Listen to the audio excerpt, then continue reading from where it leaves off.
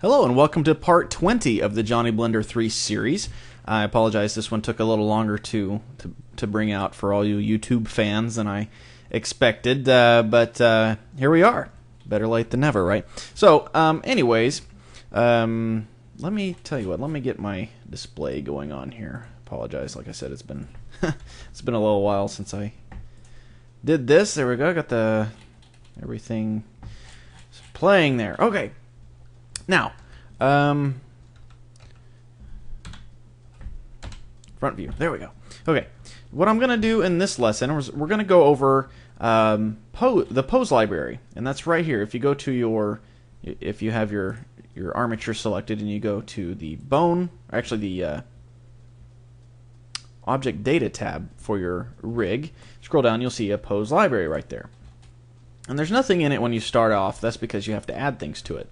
So what the pose library is just that. It's a library of poses that will help you do shortcuts for when you go to start animating. So the first thing I like to do when I create poses for the pose library is to create the shapes of the face for when the actor, which here is Johnny, when he's talking. So we're going to make some what are called phonemes, the shapes that the mouth makes when it's speaking. So let's go to up here and turn off all the layers except for the face controls right there. So, okay, so now we're going to come down here and we're going to say new pose library, and let's just start off with just a smile, like so. Maybe a little bit of a cocky chin, and maybe he's showing a little bit of teeth there. Not too much, just a kind of a friendly smile. He's not crazy grinning or anything. So there we go. Get that back up there, and we'll select all of these guys. And now we're going to hit Control L. Actually, that's okay. That's later on. Shift L. We're gonna Shift L brings up your little thing here and says add pose to our pose library, which is named Pose Lib, as you can see over here. Pose Lib. So Shift L. Adds new, boom, and it adds it in there, and it brings up the little dialog over here, names it, and we'll just say friendly, I can spell it correctly, friendly smile. And you know what, let's go at the very beginning and just put F for face, F space, and then friendly smile, because later on we can use the same pose library, or we can create another one.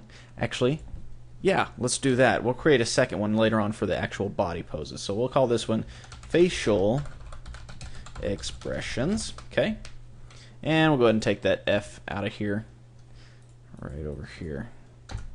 There we go. Okay, so friendly smile. Okay, now let's create just a default blank expression.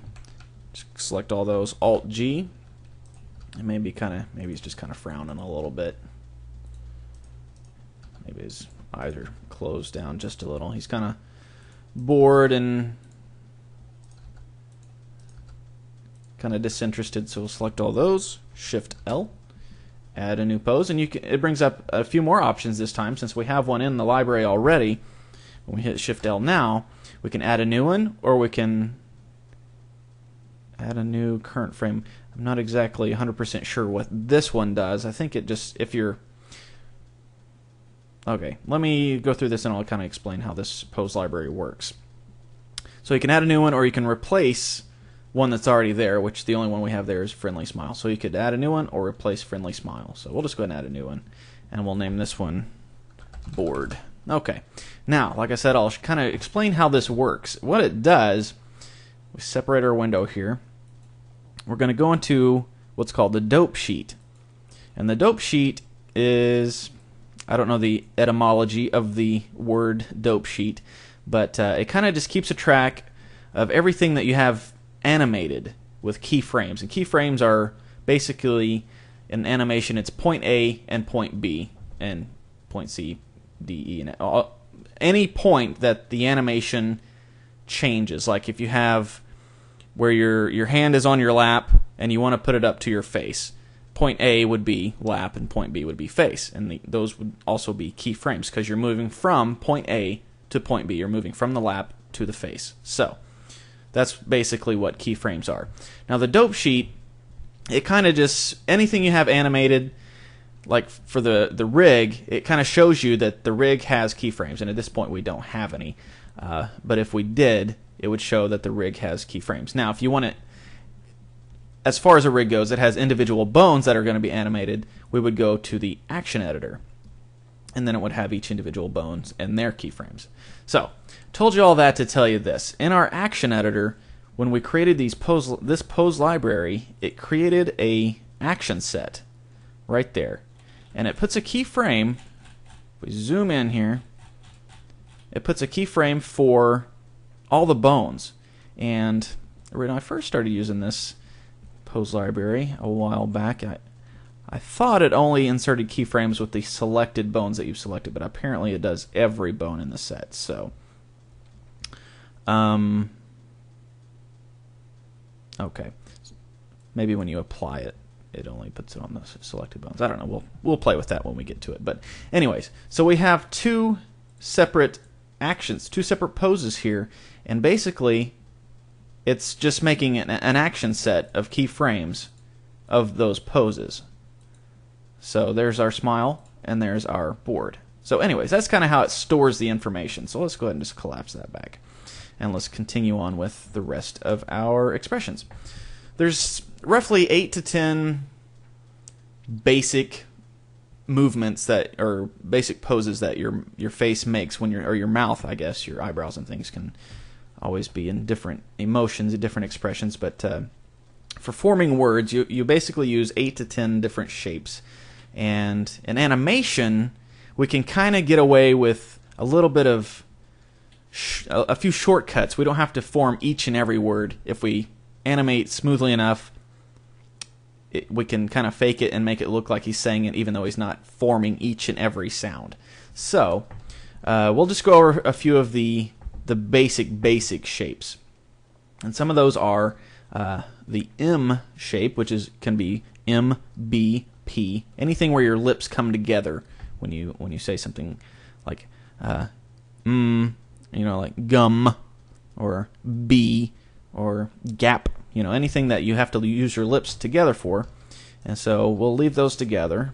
I'm going to go ahead and put a frown in here a little bit, maybe bring the jaw down some. Actually, leave those lips the way they are. Okay, so we'll select all these, but like I said, I don't think it matters which selected. And we'll go Shift L, add new pose, and we'll name this one M. So I guess we could also add on B. Actually, just name it M, B, P. Okay. So now we got that one. Let's make another one where it's kind of an awe shape, where he's got his mouth open, his jaw down. Let's circle around here. Bottom lip going down a little too far. Okay, so that could be a sound. So let's grab all those, Shift L, add new, and we'll say, I guess UHH. Okay, and now kind of almost the same pose. Just move the jaw up a little bit and kind of bring him where he's almost smiling. And now this will be an E shape. Go in here. There we go. Okay. And now let's see if we can get like a ooh. Some of these you might have to go back into your shape keys on your face and kind of make some new shapes. Like, for example, we don't have a ooh shape. We don't have the O shape of the lips. I don't think, do we? Let me check. No, we didn't. But we could easily make one. Let's do that real quick. Let's tab into edit mode. Actually, we do. Where's it at? Lips pooch. Okay. Now, what bone is controlling that? Let me split this up and go to our graph editor. And it was the drivers. So lips pooch, which bone is controlling that? It's going to be the top lip on the scale. So, okay. So grab that top lip and scale it. There we go. Now we can do a ooh shape. Okay. I'm a little rusty with Johnny here. It's like I said, it's been a while since I worked on the series, so okay. So there we go. Ooh shape, and I'm gonna go Shift L, add new. Ooh. There we go. And what else we got? It could be an F shape. Clear all these guys. Where the bottom lip kind of goes in, but I don't think we created a key for that. So we'll just kind of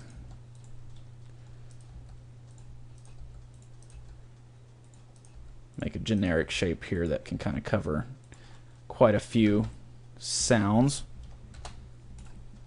And we'll say this could be ch, ch, could be s, could be k, d, l, n, pretty much any other. We'll just put miscellaneous there. It could be, this is where I was talking about where you can kind of cheat. You can get away with not showing the tongue forming the n, t, l, you know, all those sounds. If you kind of just hide the tongue, you don't have to show it moving. So, or you know, if you want to get really detailed with your lip syncing, you can go in there and animate the tongue if you like. But for the expedience sake of this tutorial, I won't get into that amount of detail. So, okay, now let's create a couple of. I thought I renamed that. There we go. Face library. Okay.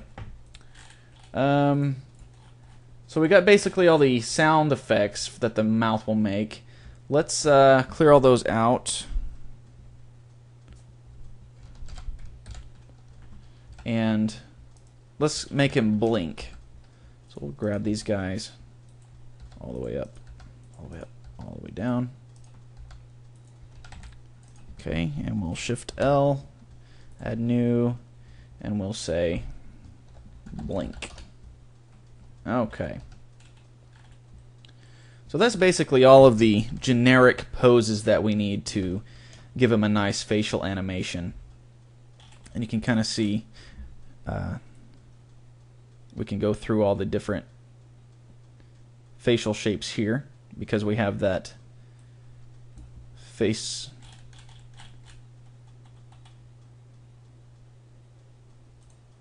Oh, I renamed it in the wrong spot. Face library. What's going on? It's going to let me rename that.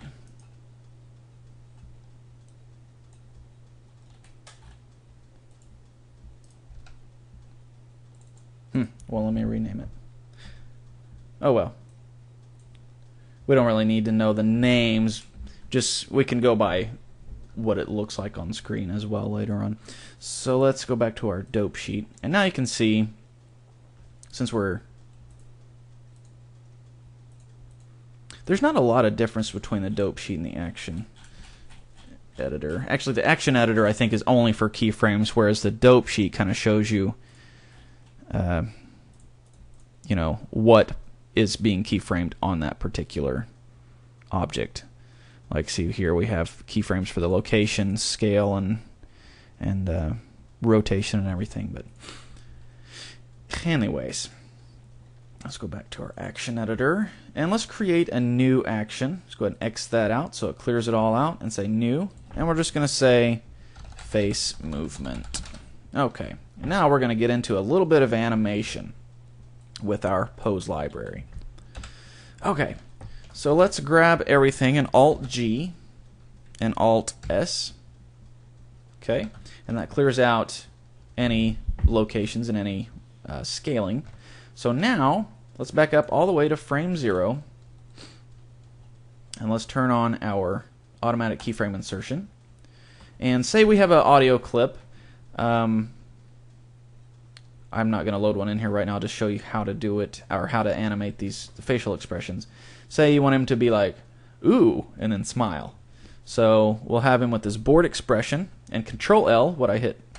Actually, let me just select all these guys. Control L, and you can roll your mouse wheel up and down, or page up and down.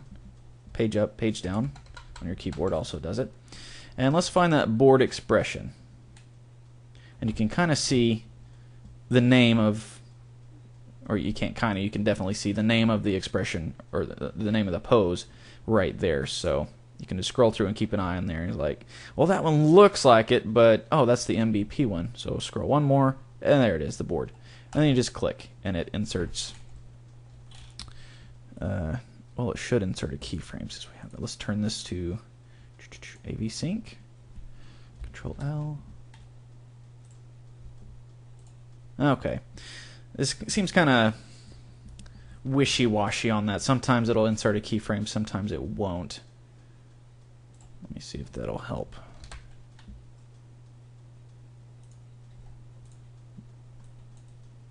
No. Okay, so I guess what we can do, just find our keyframe or our expression we want, and then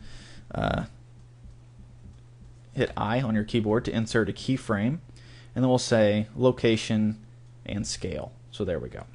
And you can see it puts a yellow line there. That means that frame, excuse me, has keyframes on it. So he's kind of bored, and maybe we'll come up here to frame 13, and we'll just go through and find that blinking one right there. Go ahead and click that one, and go ahead and insert a keyframe again up here. Like I said, it should automatically insert them. I don't know why it's not, but anyway, so if we leave that keyframe right there, he's gonna blink from frame 0 all the way up to 13.